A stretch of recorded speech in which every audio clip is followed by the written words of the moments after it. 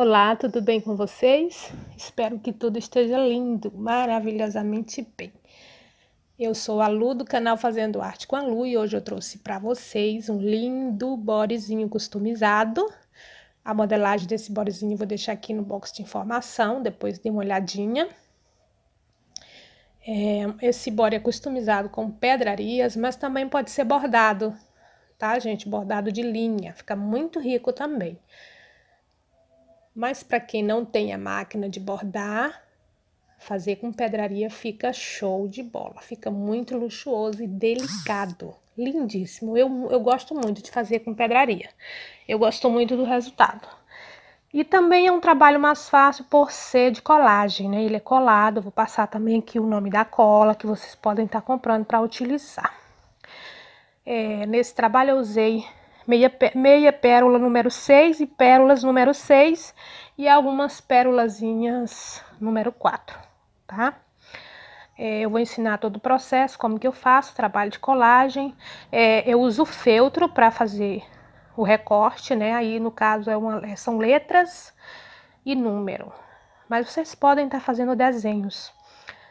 Com o feltro, a imaginação é o limite. Você pode fazer o que for com feltro. Fica muito bonitinho, bonequinho, bichinho, nomes, números, enfim, uma infinidade de coisas. Eu gosto muito de trabalhar com feltro. Aí de quebra, gente, eu tô mostrando o tutu, né, que é a sainha de tule que eu fiz no elástico eu coloquei uma faixa de cetim, uma fita de cetim, cortado do próprio cetim, não comprei, não é a fita aquela que a gente compra já em fita, não, eu tirei um pedaço do tecido, tá? Fica muito parecido com a fita, né? Mas você pode também estar comprando aquela fita larga e fazendo ali a parte do elástico. Comprei uma sapatinha de balé, número 22, que foi o menor tamanho que eu encontrei. E também dei uma customizada com lacinho de organza e cetim e uma tira de strass. Com a sobra que eu tirei da barra do tutu, eu franzi e fiz essa linda tiara. Achei muito bonito e diferente, tá? Depois, em outra ocasião, eu vou ensinar o passo a passo para quem tiver interesse. E deixa eu ver o que mais. E foi só isso, pessoal. Hoje é só, tá? Espero que vocês curtam bastante esse vídeo, aproveitem, façam para suas crianças, façam para suas clientes, para ganhar, aumentar a renda familiar, tá? É muito vendável esse tipo de trabalho. Espero que eu possa ajudar vocês. Com cada vídeo que eu faço aqui, é com a intenção de ajudar vocês, tá bom? Muito obrigada pelo carinho. Muito obrigada pelas mensagens, eu adoro ler e também respondo todas, tá bom? Gente, sem mais delongas, né? Eu me empolgo, acabo falando demais. Bora lá! Minhas queridas e queridos, vocês vão pegar um feltro, ó. Esse aqui é fininho. Aí vocês vão recortar na figura que vocês querem customizar de pedras. Eu fiz o número 1, aí eu fiz o nome, esse nome aqui é o Eila, tá? É o Eila. Aí eu vou cobrir com pedrinhas, meias pérolas, ó, são meia pérola, rosa bebê, número 6, tá? Olha só a cola que eu uso, cola de silicone, tá? Ela é R$6,90 aqui, tá? Aí eu vou começar colando o maior aqui, o número 1, tá? Você pode começar por cima ou por baixo, vou começar por baixo. Aí você vai somente passar a cola. Eu não passo logo em todo ele, eu vou passando em pequenos espaços, preenchendo pequenos espaços. E aí eu vou organizando as meia pérola. Essa meia pérola aqui ela é daquela furadinha que dá pra você costurar. Mas eu não vou costurar, eu vou apenas colar. Aí você vem aqui, ó.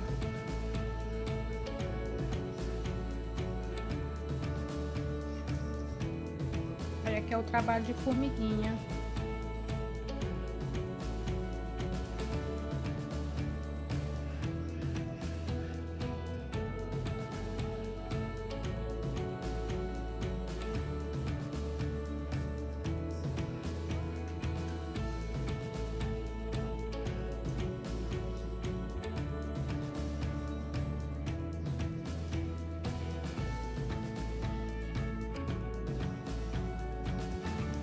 Olha só como que vai ficando, tá?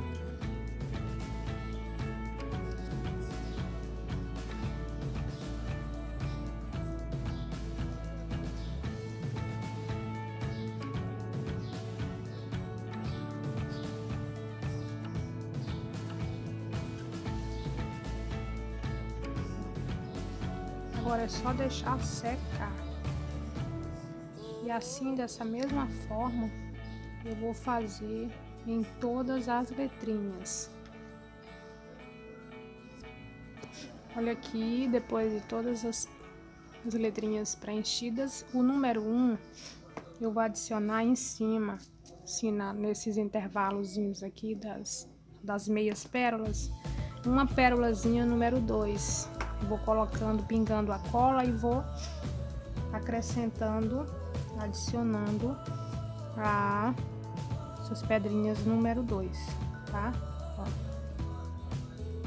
Só para dar um efeito.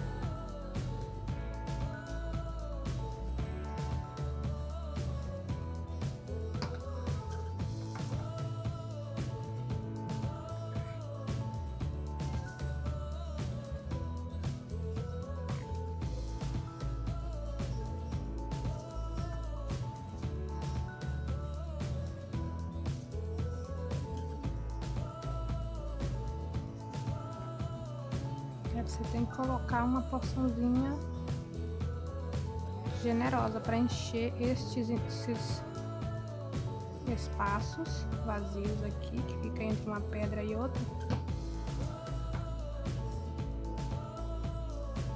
E vai encaixando.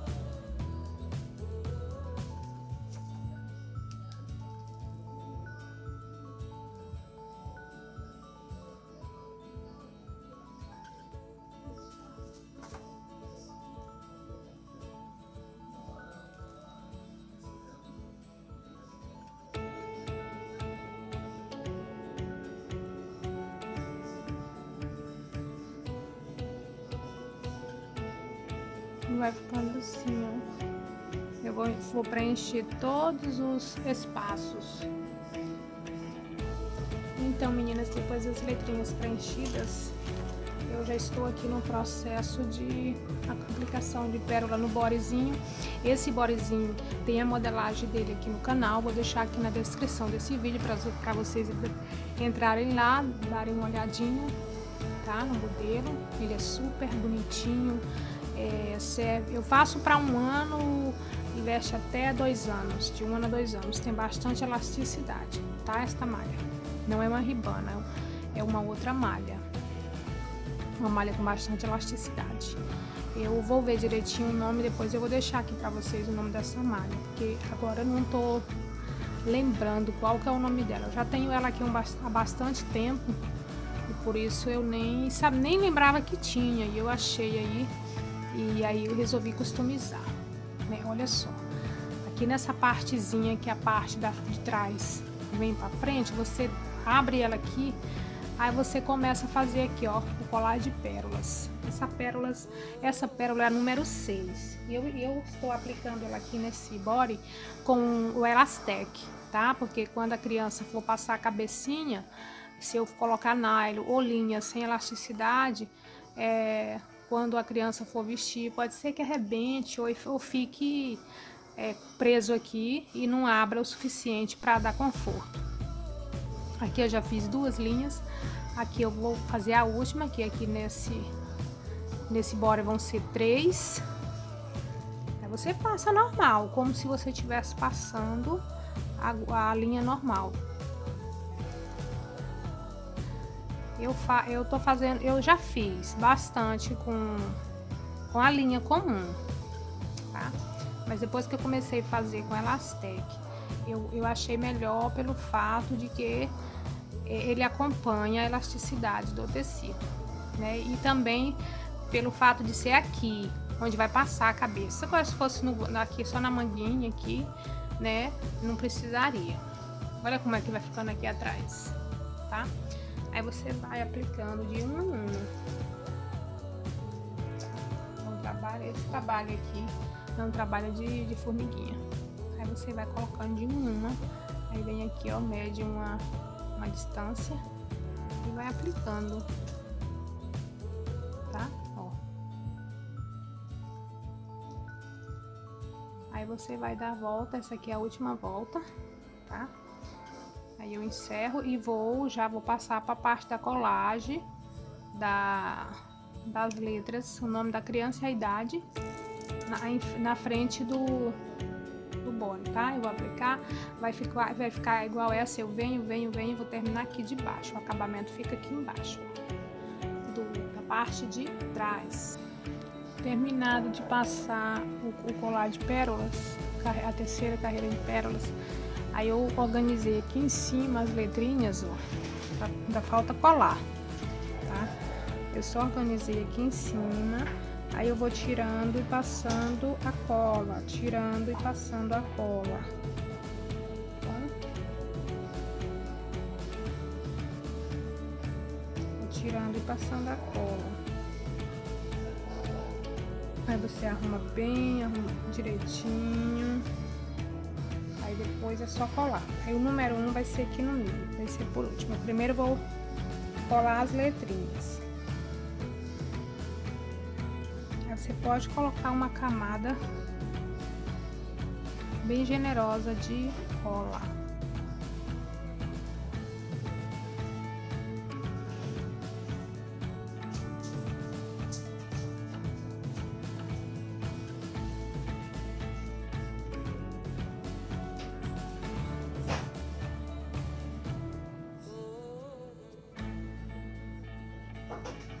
Não deixe nem um espacinho sem cola. Preencha todos os espaços.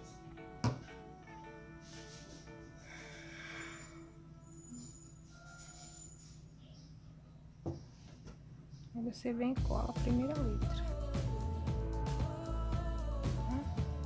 Então, pressiona.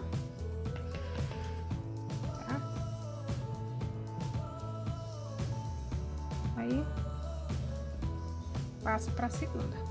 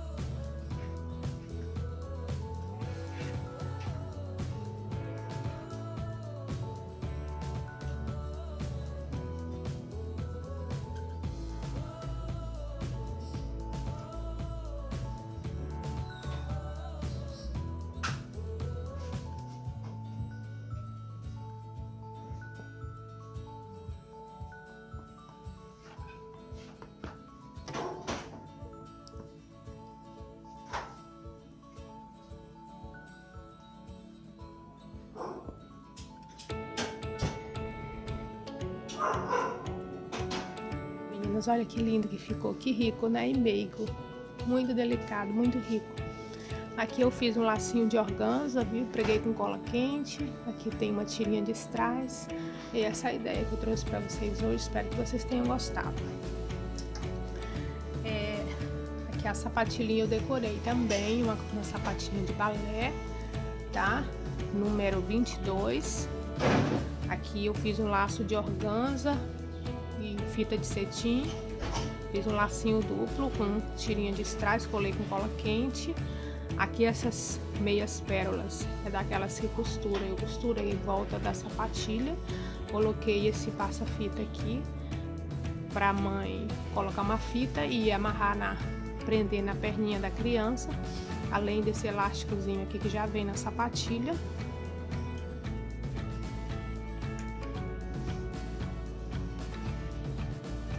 Esta é a saia. Ui, desculpa, gente. Essa é a saia de tule, tá? Eu coloquei essas meias pérolas número 10, dei uma colada em toda a saia, ó. Esse laço duplo também é cetim com organza. Aqui embaixo tem um enchimentozinho de feltro que eu coloquei para ficar fofinho o laço. O cós dessa saia é cetim, uma tira de cetim que eu cortei e cobri o elástico, tá? E aqui da barra eu tirei 5 centímetros e fiz essa bolinha aqui, esse puffzinho, e fiz um lacinho aqui embaixo, simples. O trabalho aqui embaixo com feltro para não machucar a cabecinha da criança. Colei com cola quente também. Aqui é uma renda com elasticidade, com elastano, né, com lycra, para pôr na cabecinha da criança, tá? Eu fiz com a sobra da barra aqui da saia, tá? Eu franzi e juntei tudo. Aí depois fui pregando aqui as meias pérolas brancas. Se vocês quiserem, depois eu posso até ensinar passo a passo desse puffzinho, que eu achei muito bonitinho, tá? Que você pode aproveitar aí a sobra de tule que você usar. Bom, espero que vocês tenham gostado. Fiquem com Deus, um cheiro e até o próximo vídeo.